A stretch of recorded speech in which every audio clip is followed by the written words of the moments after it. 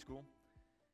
Open the eyes of our hearts to behold wondrous things out of your word. And we pray in Jesus' name. Amen. Well, Barna Research a few years ago published a piece called Meet Those Who Love Jesus But Not the Church. And that study surveyed really a large segment of the American population who, as the article defines them, self-identify as Christian and strongly agree that their religious faith is very important in their life, but are de-churched. That is, they were once in regular attendance in a Christian church, but no longer.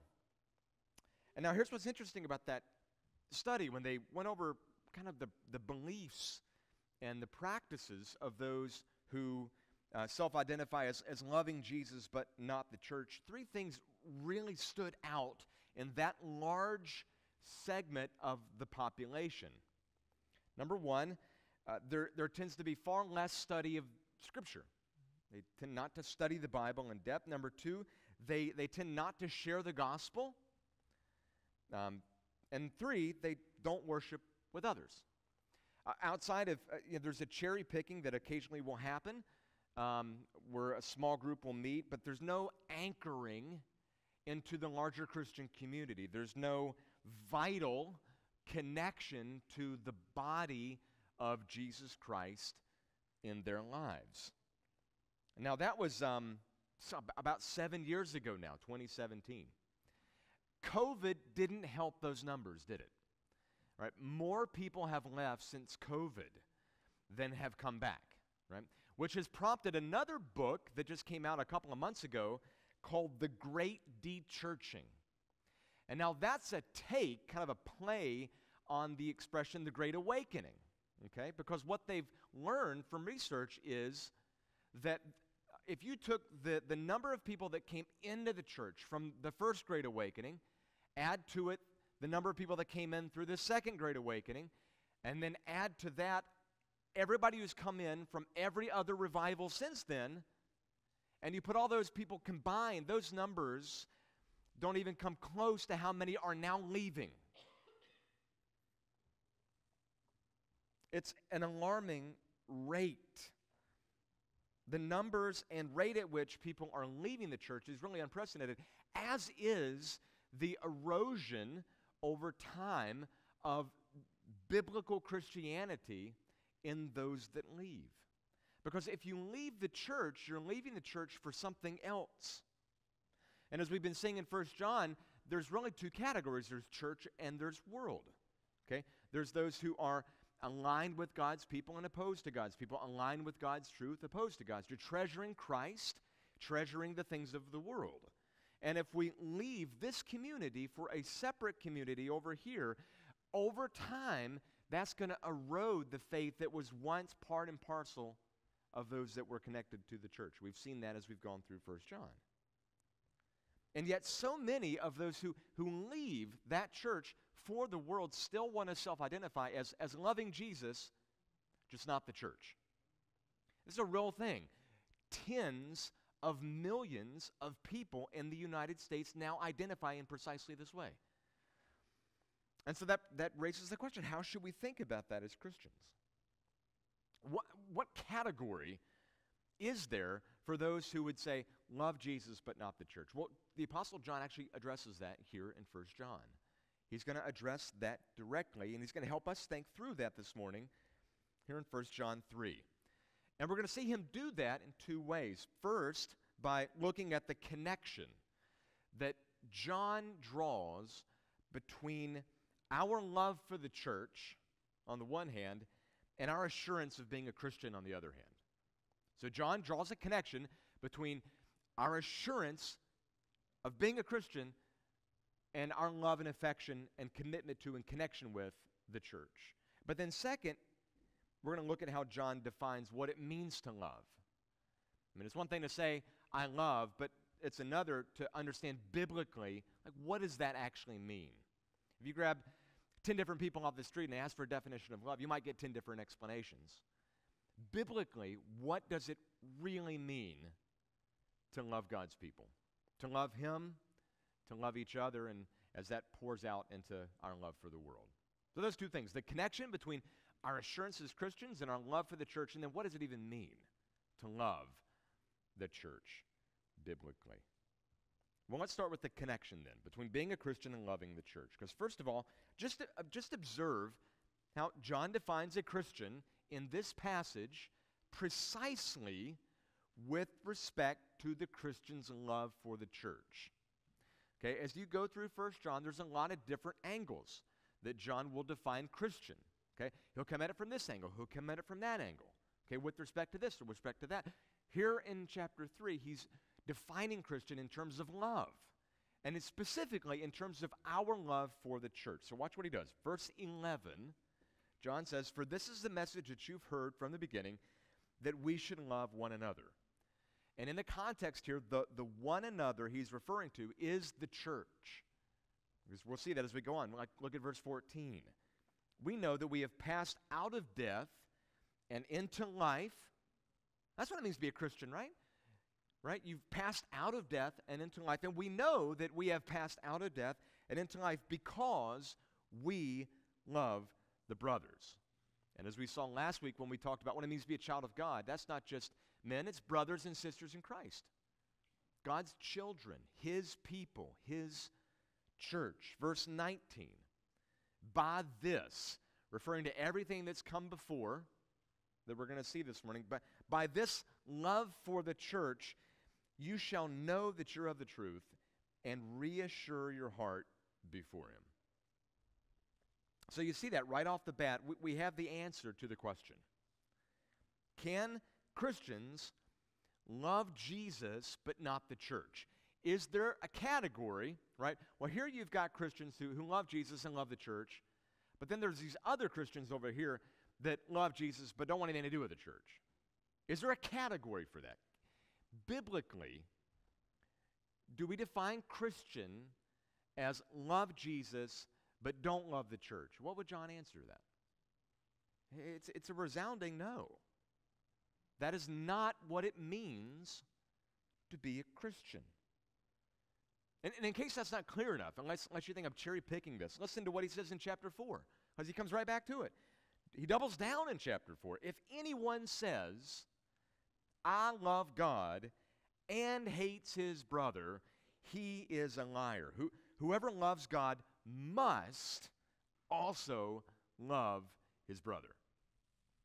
You cannot drive a wedge between loving God and loving His children. Scripture just doesn't permit us to do that. John is unequivocal in stating that if you are going to love God, that is going to overflow in your love for His people. So then we can ask it another way. We can ask it like this. According to John, if you say, "I love Jesus, but not the church," should you have Christian assurance? It's a little different way of articulating it. Can somebody leave the church and come back and still have been a Christian when they left? I think so. I think people can drift and then come back. But if they drift, they don't ever come back.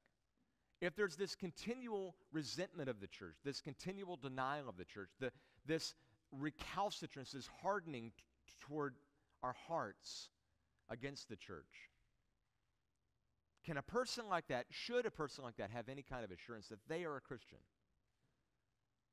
And John's answer is no. Because the very evidence that they are a Christian is the presence of love for God's people. And hence the absence of love for God's people should be an indication that there's something missing here. There's something wrong with my claim to love Jesus but not His church. John says that's not how it works. There isn't a category biblically for loving Jesus but not His church. And yet still, just think it, tens of millions of Americans self-identify precisely in that way. And I realize how they would respond to what John says here. Okay, it would go something like this. It would say, listen, it's not that I dislike Christians. It's just the organized church that I really don't like. Maybe you've heard that. They're spiritual but not religious. You sometimes hear it that way. They would say they're Christians, they just don't like organized religion. Okay? It's not that I have a dislike for Christians. I just really don't like the church as an institution.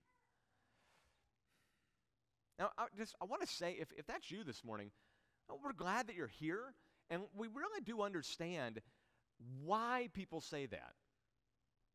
There's a lot of things that we as Christians in the institutional church get wrong. We make a lot of sinful mistakes, and it's not even right to call them mistakes. It's just we do bad things. Like here we are, redeemed people, warts and all. So it's not like we never sin, right? We get it wrong all the time.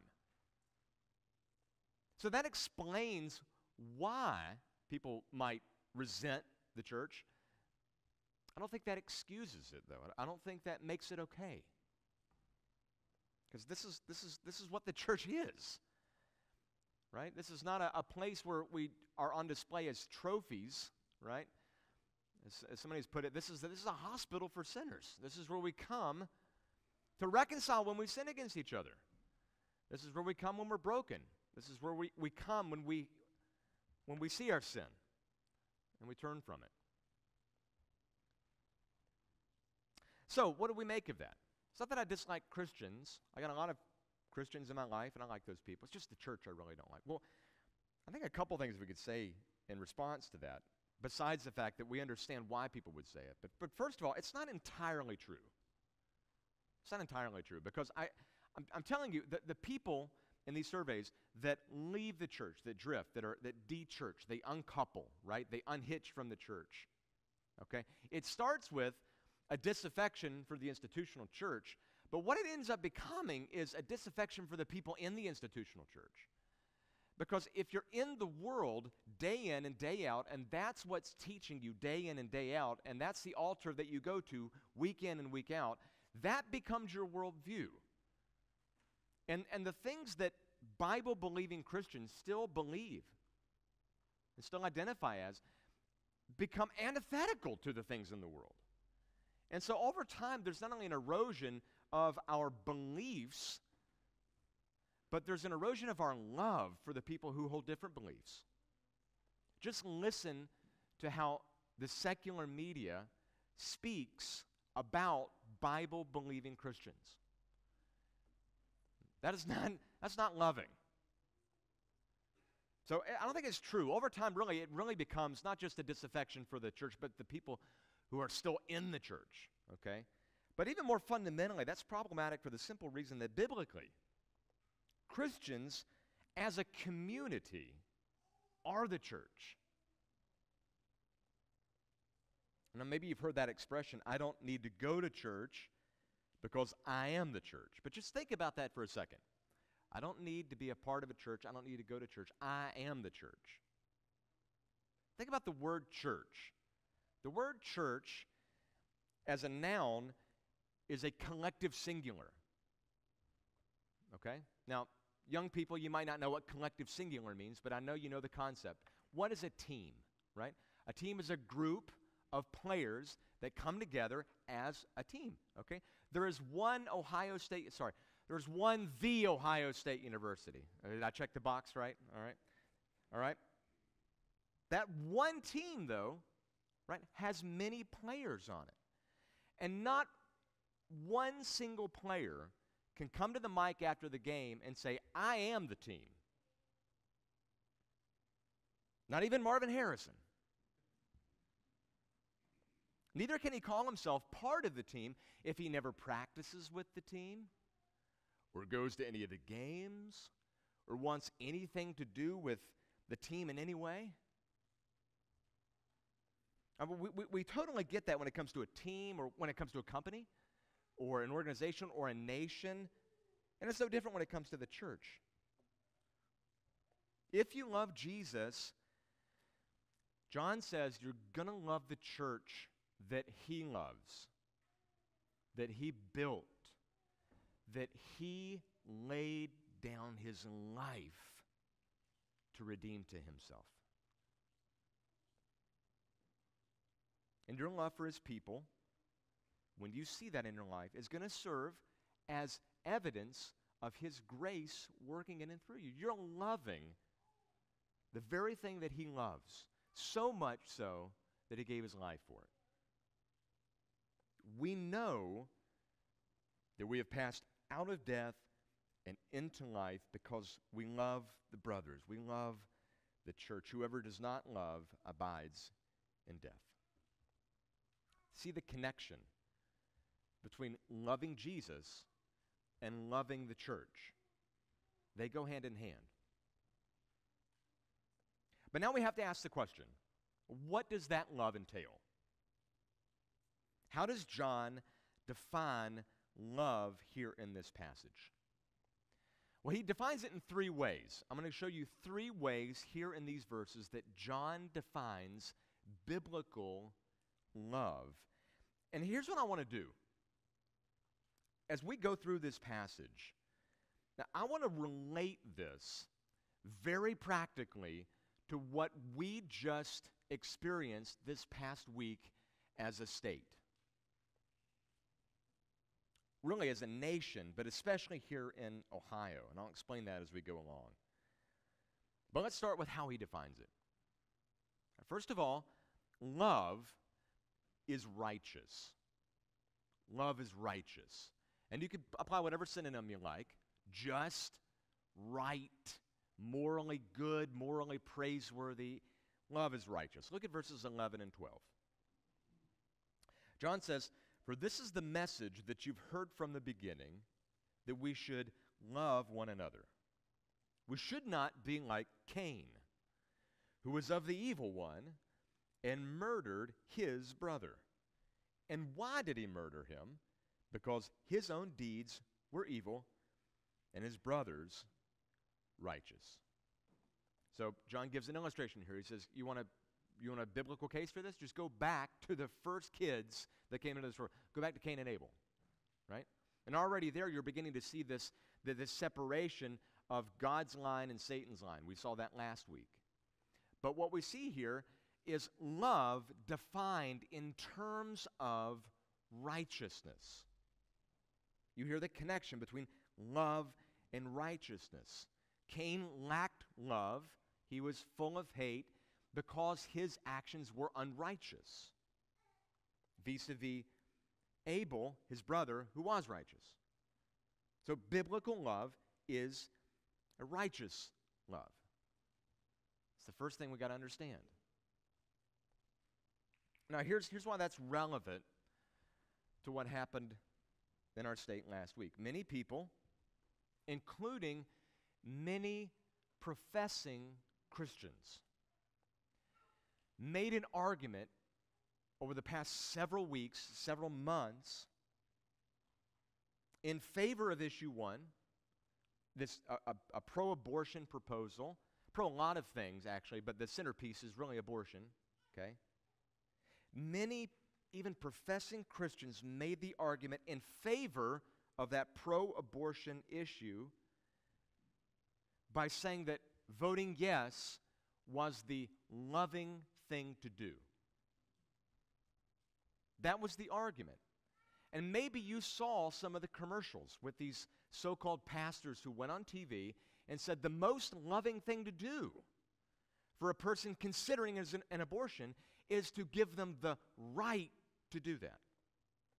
I've even heard some of them quote the Bible, saying, well, don't you see Jesus said, love your neighbor as yourself. And what would be more loving than allowing that person to have an abortion? What would be more unloving than restricting that person's so-called right to an abortion? Maybe you saw the commercial. Maybe you got the mailer. Maybe in some states there were even big billboards quoting the Bible in favor of this.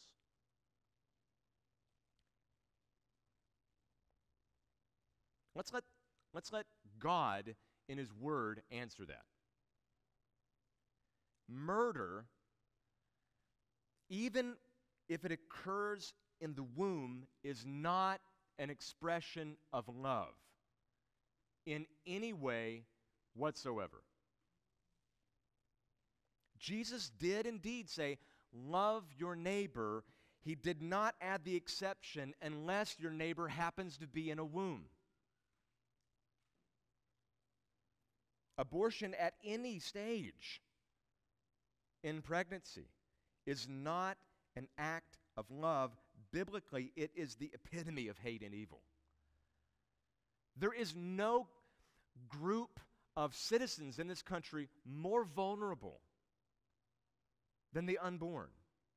They cannot care for themselves. They are entirely dependent upon us to protect them. And so to literally slaughter them in the womb in the name of love is the epitome of hate and evil. And I've seen the exit polling. A very large percentage of professing Christians here in Ohio voted to enshrine that hate in our state constitution. Christians voted for this, professing Christians. And I can tell you that these were not members of Bible-believing churches believing this word. Many were part of the very group that claims to love Jesus, but not his church. If we're going to truly love someone, it must be a righteous love. Otherwise, it is not love at all. Which raises the question, though, doesn't it? How do we know what is and what isn't righteous love? Or put it another way, by what standard do we know what is righteous? When it comes to this issue or any other. But especially this issue, because this has been in the news lately. And if you've been listening to the news, you heard the pundits and the politicians and many, many, many citizens in our state give the standard. The standard by which we know what is morally right and what is morally wrong is, ready? Popular vote. Don't you see, the people have spoken, and so it must be right. Although I can guarantee you if the vote had gone the other way, the argument would have been, how could all of these people have gotten it wrong? Okay, because the narrative of the media is not pro-Christ. It just isn't. We need to say that. But the standard that we were given this week in all different kinds of areas was popular vote determines right from wrong. And that's just not how morality works, folks. It does not work that way. We don't take a poll in order to determine right from wrong. It is not determined by a majority vote. It is not determined by legislative policy. It is not determined by executive decisions. It is not determined by judicial rulings. The popular vote doesn't determine what's right and wrong. As a matter of fact, a majority can get it wrong on moral issues. And if you're talking with somebody who doesn't believe that, just remind them that it wasn't that long ago in our country that the majority vote would have been in favor of chattel slavery. A majority can be entirely wrong on moral issues. And so that cannot be the standard by which we know right from wrong. Well, then what is the standard? Moral relativism can't provide that standard. We need an objective standard. We need a universal, unchanging standard that's not going to shift from election to election or from generation to generation. If something is morally right or morally wrong, it's morally right or morally wrong regardless of how many people think otherwise. We need something objective, universal, and unchanging as our standard. And the only place you're going to find that coherently is in Christianity. Because it is only Christianity that offers us an absolute, universal, unchanging, righteous God who has revealed his character to us as the standard. He's revealed it to us. He's made it known. He's told us what accords with his righteousness in his word. But more than that, he's not just revealed it to us, he entered into this world. And he kept the moral standard. In the greatest act of love that this world has ever seen. More on that in a moment, so pin that. Love, if it's to be love, it's got to be righteous. These last two will go quicker. Second, love must be tangible. Biblical love must be tangible. Look at verses 17 and 18. But if anyone has the world's goods and sees his brother in need, yet closes his heart against him, how does God's love abide in him? That's a rhetorical question. The answer is it doesn't. Little children, let us not love in word or talk, but in deed and in truth. Biblical love is expressed tangibly as we meet the needs of others. Biblical love doesn't give lip service to the needs of other people. Biblical love meets the needs of others. Now let's turn it to ourselves now. Let's look in the mirror. This is something I think in particular Bible-believing conservative Christians really need to hear. Because we get this wrong. We get the balance often wrong on verse 18. Let me just use issue 1 from last week as an example. All right? When it comes to loving people in truth, regarding abortion, conservative Christians are generally ready and eager to love with the truth, right? We know how to give good reasons for why people inside the womb are just as valuable as people outside the womb. We understand the arguments from the other side, and we know how to respond to those. We know how to answer that with truth. We're ready. We're eager to love in truth. But then when it comes to loving people in deed regarding abortion, and we're a little less ready. Not quite as eager. In fact, we often don't even know what that would even look like, except for perhaps sending a check to a pregnancy resource center. So let me speak to my fellow conservative Christians when I say we should own our sin as regards this issue. What if Ohio was the leading state of the nation at providing alternatives to the choice of abortion? What if all the arguments that were out there about how if we don't give the option of abortion, here's what's going to happen to this family, and we had answered that argument with deed? What if we were the number one state of Christians adopting and fostering children that people didn't want, of supporting families in crisis? What would that have done, perhaps, to how the nation voted, or even our state voted?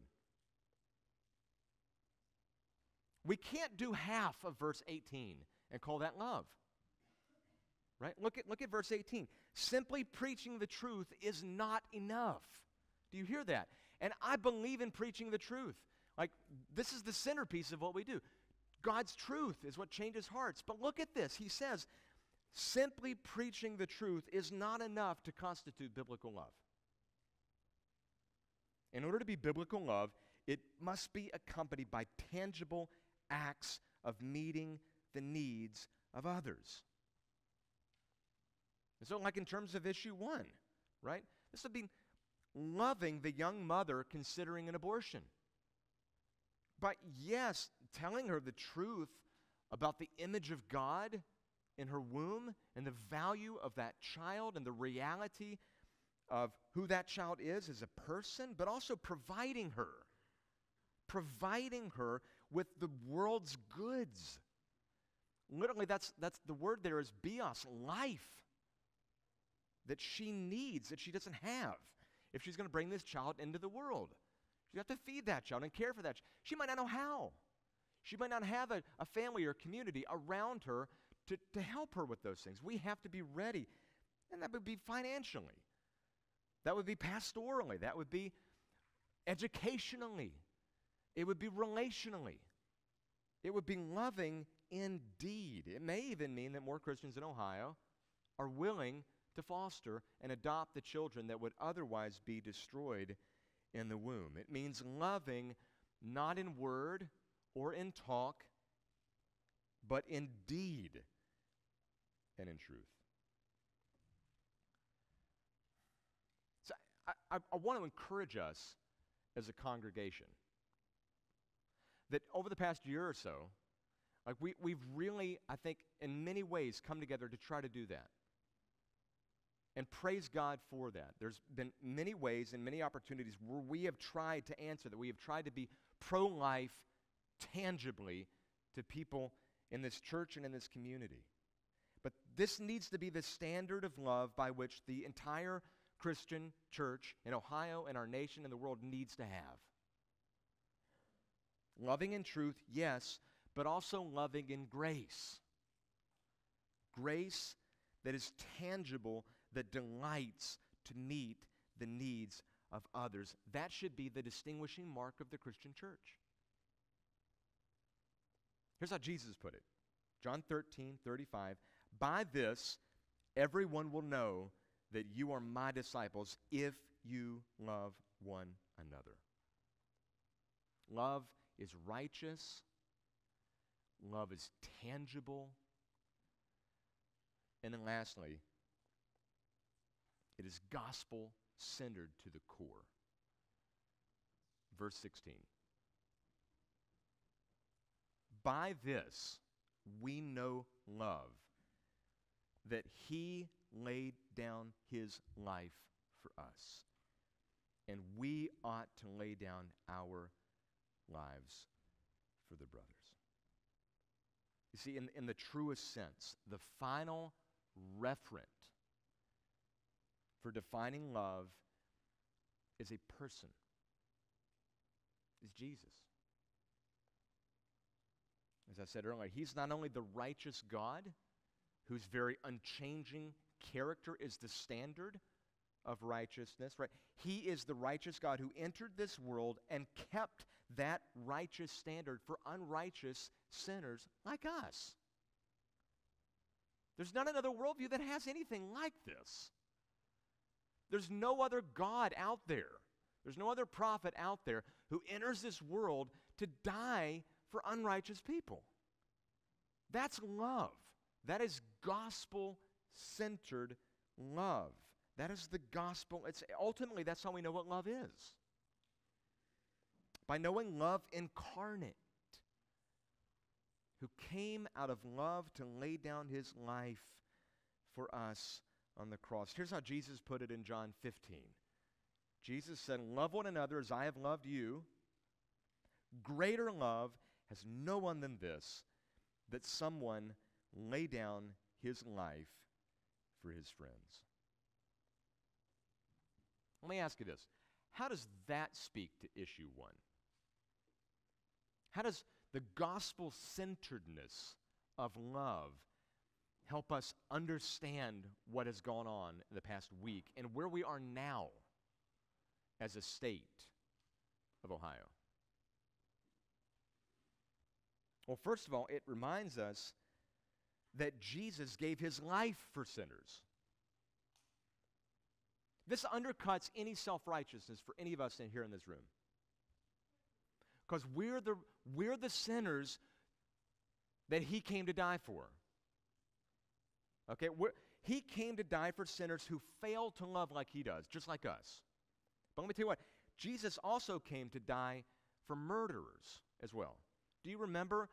He was in between two murderers on the cross, and the one that turned to him and received him by faith was with him that very day in paradise. Jesus dies for people who get it wrong on abortion. For everyone who turns from their sin in repentance and turns to him. That's the whole reason Jesus came. Abortion is not the unpardonable sin, and we ought not to talk about it like that. We need Christ's blood to forgive us just as much as anybody else. And his grace is what changes the hearts of every sinner who turns to him. We need to offer that hope. Verse 16 is a reminder that our culture needs to hear from us not only the truth of life in the womb, but also the truth of grace in the cross. That's what it means to love in a gospel-centered way. But then lastly, I think verse 16 reminds us that the chief way we as a church are called to pursue the abolition of this horrid practice in our country is not with political might, but with gospel advance. So let me just say loud and clear, we can and we should do what we can at the ballot box. And many of us did that this week, but if last week taught us anything, it's that the ballot box can't change hearts. Do you understand that? Ballot boxes, policies, politicians cannot change hearts. Only the gospel can do that. And it is only as hearts are changed by the gospel that the ballot boxes are going to make any difference for the unborn. Look, when professing Christians are voting yes on issue 1, we've got to have heart change. If we truly want to see abortion end in our state, we have to do that with the gospel, one household at a time. It's only when people understand and treasure the great cost it was for Jesus to love us that they are going to be willing to love others at great cost to themselves, including the cost of loving the unborn. You know, I was, like probably many of you, pretty discouraged this past week as I pulled up on the internet. You know, they have the map, the voting map. It goes by county, and it shows you the percentage of votes. Like, I was pretty discouraged when I saw all of the counties voting yes on issue 1. But the Lord reminded me as I was looking at that, not to just be discouraged as if I have no hope. Because you know what? Jesus was king on Monday. Jesus was king on Wednesday. Jesus is still king today. He did not lose control of the wheel in heaven. He is sovereign over every election. Jesus is king, not the 55% or whatever it was of people in our state who voted yes on issue 1. Jesus is king, not the politicians. Jesus is king, not our nation collectively. Jesus is king over every nation. His sovereignty is unquestionable. It is unwavering. Jesus is king. And it's because Jesus is king that we need to look at that voting map from the perspective of his kingship. I'm the chair of our mission committee as a presbytery, helping our presbytery plant churches in Ohio. And you know what I see when I look at that map? I see a blueprint for planting new churches in Ohio. I now have a map telling me precisely where we need to go and take the gospel to plant churches. I have a map now that tells me where in the power and in the authority of Jesus Christ, we as a church are now going to go to advance the good news of Jesus Christ that can change hearts and can have an impact statewide, nationwide, worldwide. That is the love that we need for one another as a church. It's certainly the love that we need for the world, as our love for each other overflows in our love for people who have either left the church and not come back or have never been a part of it to begin with. You want to see things change? Advance the one thing that can effect it, and that's the gospel, which is a good place, I think, to close this morning. Because tied up in all of this isn't just things going on out there. You understand, John's writing this so that we understand things going on in here. He's giving us the means of assurance that we are Christians. And as we look and we see in our hearts, in our affections, in our actions, a genuine love, not just for Jesus, but for his church, you understand, we grow in our assurance, as he says here in this passage, that our love is evidence that God's love is abiding in us. And the wonderful truth of the gospel is, as we cultivate that in our own lives, in our families, in our church, that's going to spill over into our world as King Jesus goes and gets those for whom he died. By this we know love, that he laid down his life for us, and we ought to lay down our lives for the brothers. Let's pray for more love. Jesus, this is a mark of what it means to be a Christian, that we love you, we love those who you've united to yourself and to us in the gospel, and that love pours out into a love for the world that doesn't know you. And Father, we ask that you would pour out your Holy Spirit into our hearts, that we would abound in love, and that this would have an effect not just in the church, but in our nation. For the glory of King Jesus, we pray. Amen.